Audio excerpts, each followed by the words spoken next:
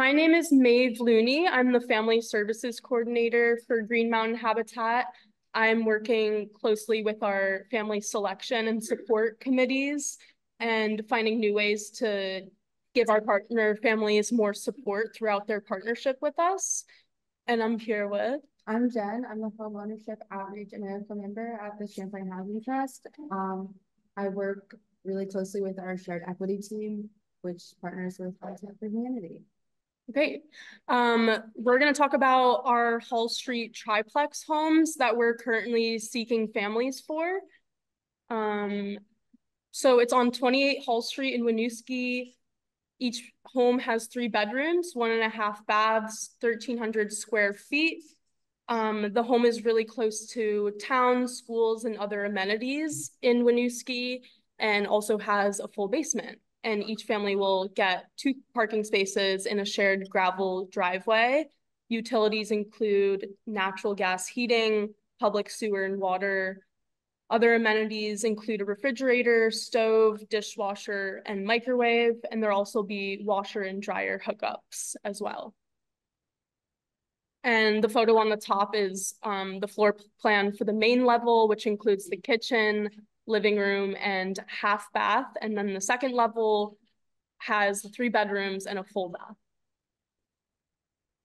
Okay, so the home price for the triplex, the market value of the home is reached at $350,000. And then Champlain Housing Trust investment into the home is $211,000, which leaves the buyer's price to be $139,000. This is distributed into a $918 monthly mortgage payment, and then $666 in Winooski property taxes.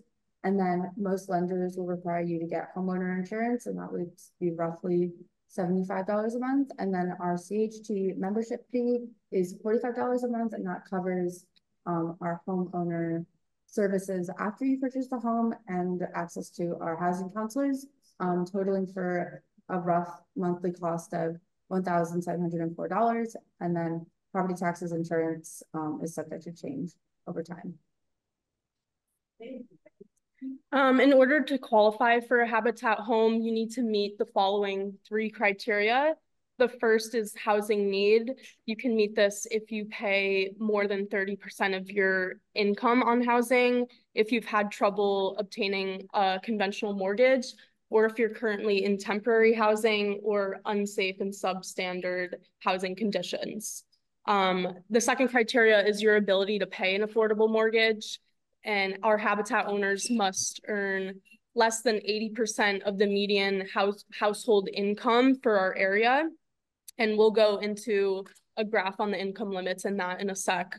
Our Habitat owners will also need to obtain a mortgage through an approved lender.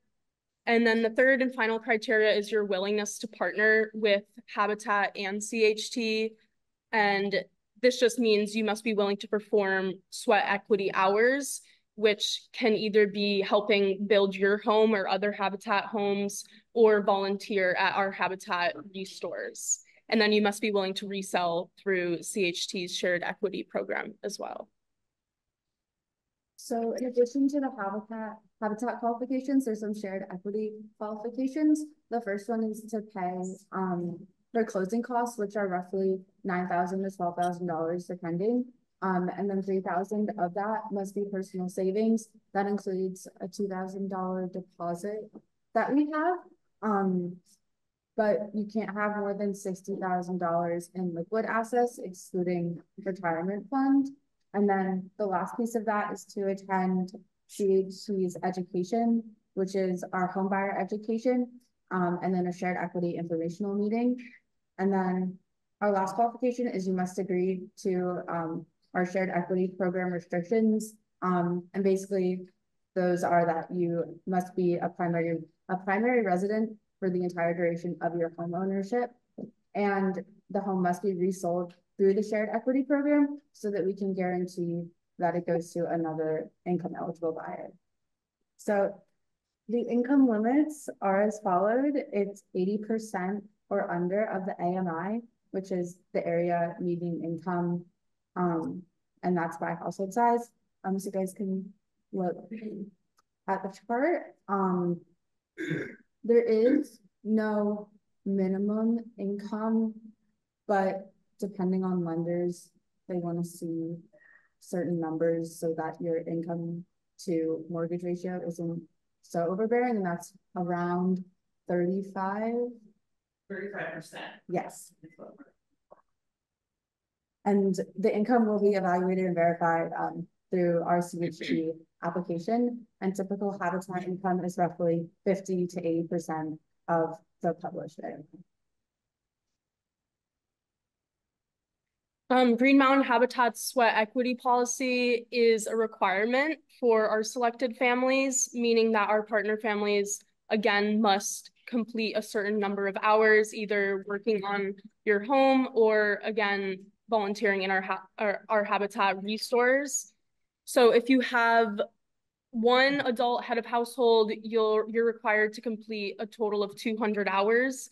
Out of those total hours, 75 hours must be completed by the head of household, and then the remaining 125 hours can be completed by other immediate family, relatives, and friends. And then if you have two or more adult heads of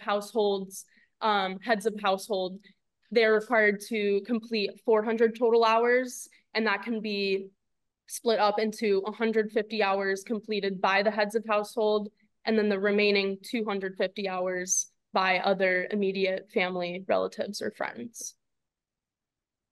So the next steps, firstly, is to submit our CHT application by October 30th, and this application needs to include all of our supporting documents. A list of these documents can be found on page 3 of our application, and you'll also get a follow-up from us.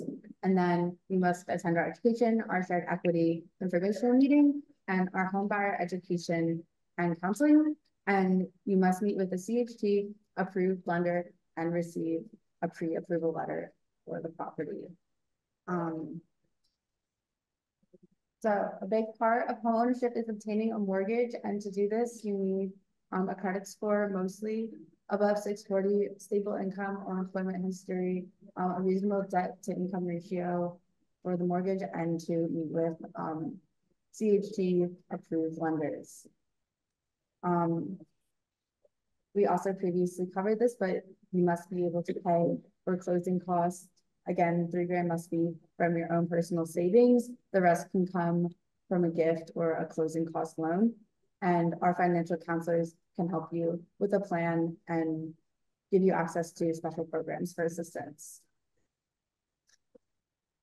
And then finally, after completing your steps with CHT, applicants will then be given a habitat home application to fill out and return. And then once we have received the complete habitat application, the family selection committee and I will review applications and meet with our applicants in their home to verify a need for housing and their willingness to partner with us. And then from then, the family selection committee and I will make recommendations to our board of directors, who will then approve the selected families. That's it for us. If you have any questions. Yeah, this is the time to ask questions. Hopefully we have good answers for you guys.